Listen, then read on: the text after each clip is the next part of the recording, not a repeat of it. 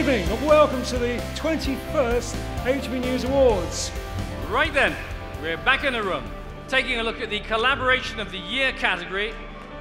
The winning project had a strong immediate consumer benefit, making a real positive impact for those in fuel poverty. Who could it be? And the winner for the Collaboration of the Year award is Husky Heat Pumps, Well Warm and H&Vawards.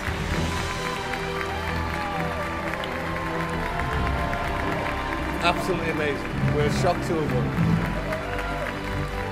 It's fabulous. It's something, it was the one award that we wanted to win, and it just shows the hard work of all the team that's involved. But the main benefit was we did a project with these 38 families who have all benefited.